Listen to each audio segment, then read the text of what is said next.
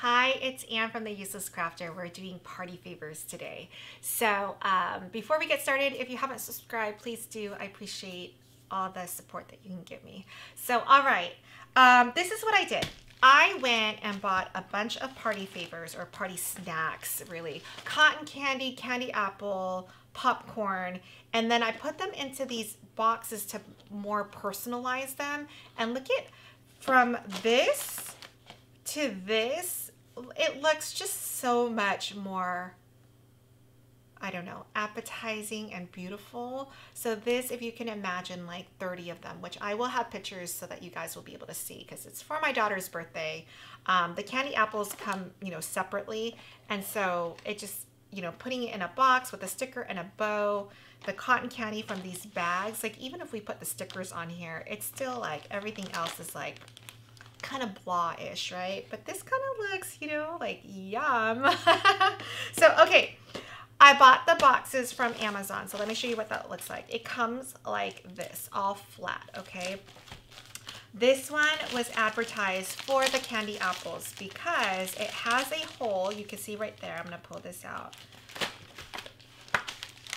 It has a hole for the stick. But the problem is, look at how big the box is and look how small my candy apple was. So I had to switch them up. So I ended up using the box that originally I was going to put cotton candy in. I put the candy apple. That was a different video, so you can watch that. The cotton candy is like this. And I love the idea of mixing the colors too. It just, I don't know, that way the kids don't fight over it. I'm going to show you how to do this one. So it comes with a protective sheet on it. I recommend, so I pre-folded a bunch of these because I was out of time. I knew I was going to be stressed for time. I needed to pre-fold them. So I kept the protective sheet on. I would just do it the way I'm doing it right now. Take the protective layer off. If it scratches, it scratches. I don't know. Yeah, and I didn't want to put the cotton candy in because I was worried it might evaporate, like if I didn't keep it enclosed enough, because the box, like while it's in the box, there's still like little pockets of air that can get in, so that's why I wanted to wait till the day of to do it. So I didn't want to put it in yet, but then I didn't want to be folding the boxes the day of as well. So that's why I pre-folded the box, but I would take off the protective sheet. All right, so I would, just like you would cardstock, I would fold it both ways so that it's easier for you to put it all together when it's ready to do that. So just quickly bend all your pieces where the creases are. This is super easy to put together. All right, so from the bottom, you put the two little side flaps down first, okay? Then the one with the tab and the little pieces, that goes on next, okay? So I'm gonna fold it like this. Stick your hand inside and go, like, pull down the two little flaps that come in, and then I just pop these in. It's super easy to do. And of course, like, I did 30 of them, so in the end it was like, okay, plop, plop, you're in. And they stay really well. So that's it. You just plop in the two little pieces, open this up. Of course, like when you're doing this, I would put on gloves, but I'm gonna be eating this. So I'm just gonna open this up. And look at how boring this is, right? It's just cotton candy, but there's something about when you open it and it's like fluffy like this. I think it just looks so much better. So I'm gonna put this in like this. I'm gonna open up the blue one. So there's gonna be pink and blue.